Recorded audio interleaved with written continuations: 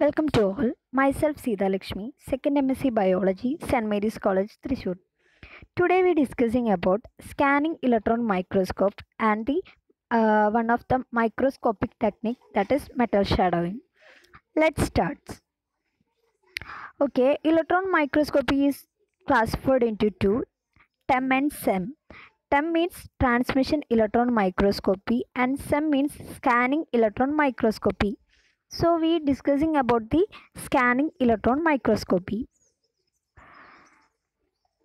SEM or scanning electron microscopy, it is an electron microscope that produces the image of sample by scanning the surface with a focused beam of electron. This electron interact with an atom which is present in the sample and produce the various signals that contain the information about the sample. So the signal which gives the information about the sample. Then this is an important surface characterization technique that utilize the focused beam of electron to obtain the information. So here this SEM microscope which utilize the focused beam of electron for the obtain the information about that sample. And here most of the microorganism used to examine the surface of the microorganism, and the resolution power 7 nanometer or less. And this is the image of scanning electron microscope. And this is the structural image of scanning electron microscope. Here we know that it is an electron microscope. So the source is electron source, and there is an anode and condenser lenses, objective lenses, and back scattered electron detector, X-ray detector, and all the detectors will connected to the computer, which give the image of the surface of the microorganism. And some of the molecule which the electron has different fate. Sometimes they absorbed, so they absorbed and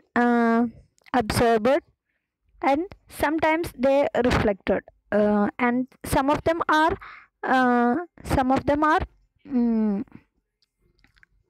excited in the surface molecule. That molecule which is itself released another electron called the secondary electron. So there is three fate. Some of them absorbed and some of them reflected and some of them move to the secondary electron. And all the detectors will connect to the computer and which give the images. And the principle of the SEM utilize the focused beam of electron to obtain the information. This electron interact with an sample producing various signal that can be used to obtain the information about the surface topography and composition of the signals that detected by the appropriate detectors. And the another technique, the technique is metal shadowing. Metal shadowing, it is an transmission electron microscopic technique. Okay, metal shadowing is a technique used to visualize the surface of isolated subcellular structures or macromolecule in the transmission electron microscope. And here the specimen is coated with a thin layer of evaporated metal such as platinum. Now the metal is sprayed onto the specimen from an angle so that the surface of specimen that face the source of evaporated metal molecule are coated more heavily than the others. And this differential coating create a shadow effect, giving to the specimen a three-dimensional appearance in the electron microscope. So the three-dimensional appearance in the microscope is known as metal shadowing. And this is the imaging of a metal shadowing in the TEM microscope. Here the micrograph of actin or myosin filament in the cytoskeleton, it is prepared by the metal shadowing. And thank you.